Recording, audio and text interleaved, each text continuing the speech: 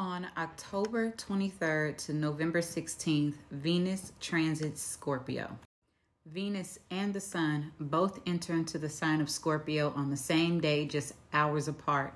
And for the entire season of Scorpio, the Sun and Venus are going to be traveling very close into connection. Venus is in its detriment when it's in the sign of Scorpio. So what that means is that it's in its opposite sign of its natural rulership of Taurus.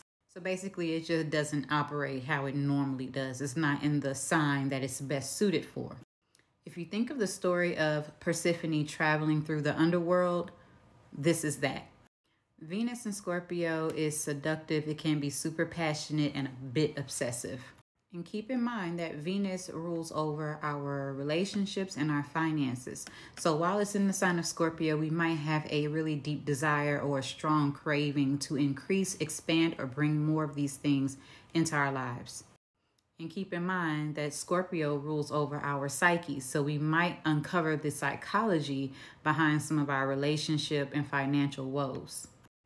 During this time, we will face our fears and understand our obsessions. We will also embrace our inner darkness with the tenderness of Venus. Themes like shadow work and healing might come up during this time, especially surrounding our self-worth and our values.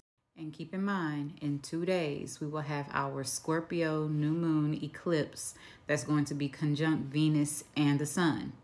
Major transformations, major changes, lots of faded karmic energy floating around.